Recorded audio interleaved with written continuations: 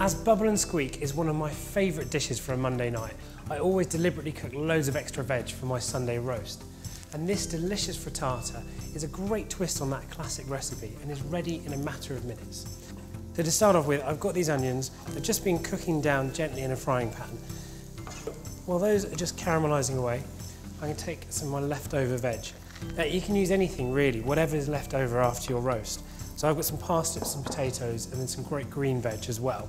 So just roughly chop these up.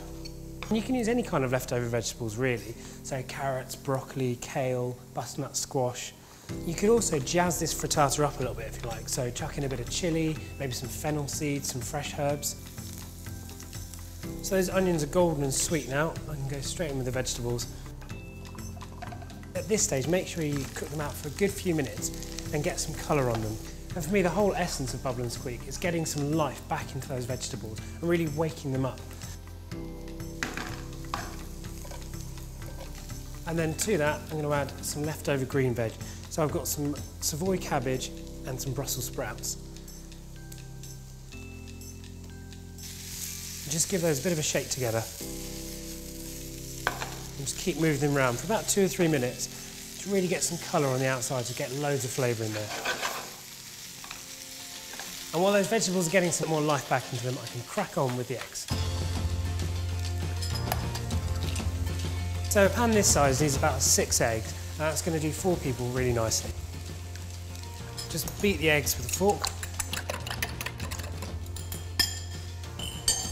and pour those over the vegetables.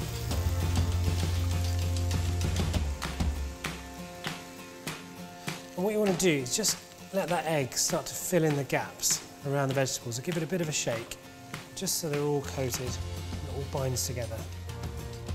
At this stage, I tend to switch over to a heat-proof rubber spatula, just because it gives you a little bit more control, just to stop them from sticking. It just gives you a really nice shape as well. Quick grind of pepper over the top, and a little bit of salt.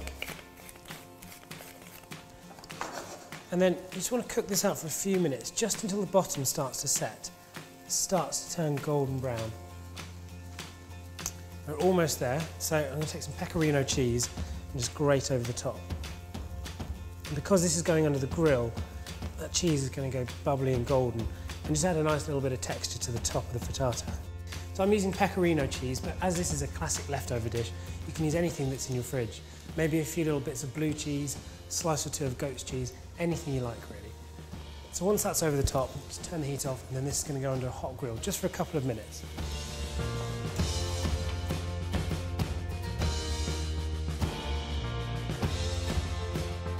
It should be golden brown, and look, that's exactly what you're looking for. The eggs have started to puff up around the edges, that cheese is melted, we're going to have a lovely little crust on top.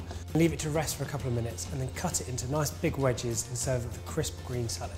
And there you have it, my Bubble and Squeak frittata.